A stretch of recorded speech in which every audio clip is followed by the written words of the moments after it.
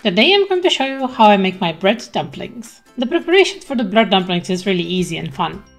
You will need the following ingredients: approximately 400 grams of bread, around 250 milliliters of warm milk, 2 tablespoons of diced pancetta or bacon, half a small shallot, 1 egg, and 2 tablespoons of chopped parsley. Maybe you will also need breadcrumbs, I know I did. First, pour over your warm milk. My suggestion is you do it a little at a time. I was a little bit too eager and I will get to regret it later. Get in with your hands and start smushing and squishing. Leave the bread to soak up all the milk. If you see that the bread is still too firm, just add a little bit of extra warm milk and wait. The amount of milk you will need really depends on how old your bread was. Next, dice up your shallot into small pieces. Let's grease up our pancetta or bacon, if you're using that. Place it in a cold pan and fry it off until golden and crispy. Once done, remove the pancetta, but leave the fat in the pan. We'll use the fat to flavor our diced shallots.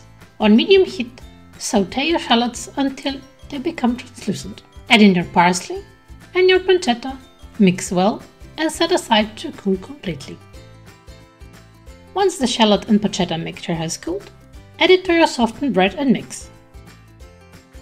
If you enjoyed this video and would like to see more content like this, please consider subscribing to my channel. Thank you very much!